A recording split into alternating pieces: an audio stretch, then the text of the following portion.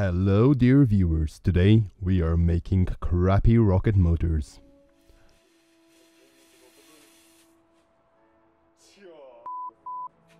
The reason for making crappy motors is, well, you gotta start somewhere. And the broader idea is for this video to set a baseline on which we can improve on in future videos.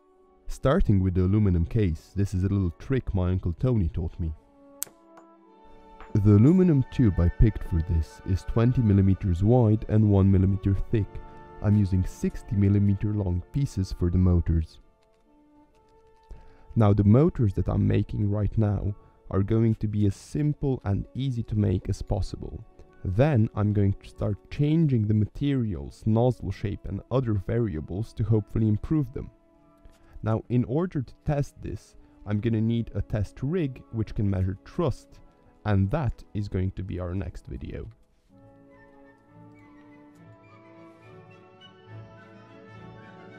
After the tubes have been sealed with tape, I'm mixing up some gypsum plaster to use for the nozzle. Now this material isn't exactly ideal, because as the motor burns, it's going to erode away, the nozzle is going to get bigger, which decreases performance. But because this is our first rocket motor, we're not gonna worry about that too much.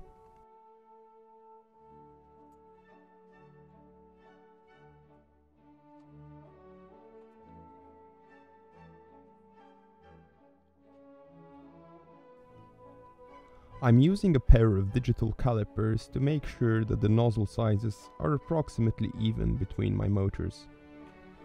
Although just weighing them on a scale would be a better way of doing this. The nozzle thickness is about 1/6 of the total motor length.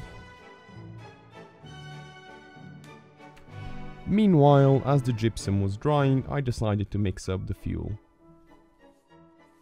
The propellant is a mixture of potassium nitrate and sugar, with an added dash of printer ink. The printer ink is not actually a component of the propellant mixture, it just allows you, the viewer, to see the mixing a little bit better. And probably ever so slightly decreases performance.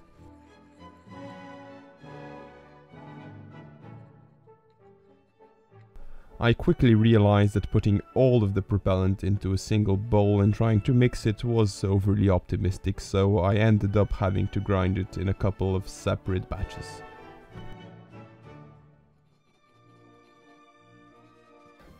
When everything looks homogeneous, we can do a little flame test to check if the propellant burns well. And you can see that it's not the fastest burning thing, but it will get the job done.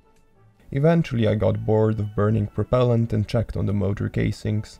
After removing the tape, everything is looking nice. The material must be completely dry before moving on to the next step, filling the motor casings with propellant.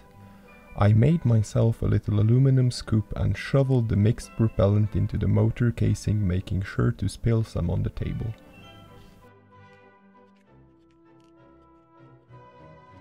When the casing was close to overflowing, I packed down the propellant.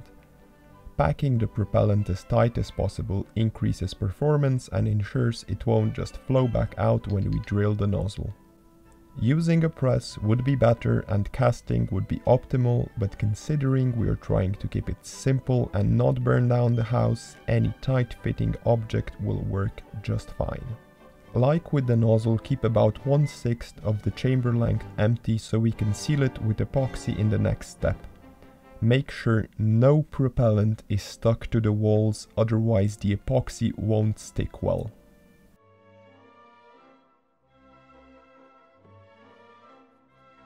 If you just want to make functional rocket motors, this step is not important.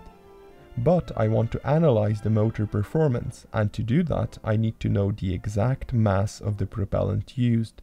This will allow me to calculate values like the specific impulse of the motor in future videos.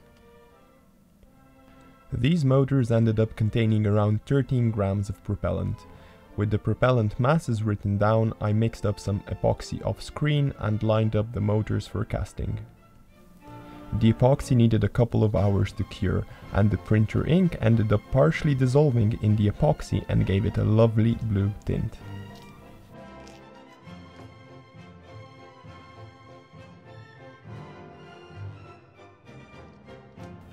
The last step in the process is drilling a nozzle.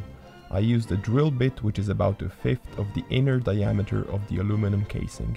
We want to drill through nearly the entire propellant, leaving just a little bit to make sure to insulate the epoxy on the other side. Make sure to use a decent drill bit, because using a terrible bit could theoretically produce enough heat for unscheduled ignition, which would not be desirable. Drilling the hole in the center is also generally considered a good idea for reaching maximum altitudes, but more sophisticated flight patterns can be achieved by drilling the hole off-center. And that's it! We give ourselves a pat on the back because our first crappy rocket motor has just been completed. Pretty simple. To give a bit of perspective, these are the tools we would have to use to make an actually good rocket motor, but we are getting ahead of ourselves. So let's do the only thing that matters and set one off.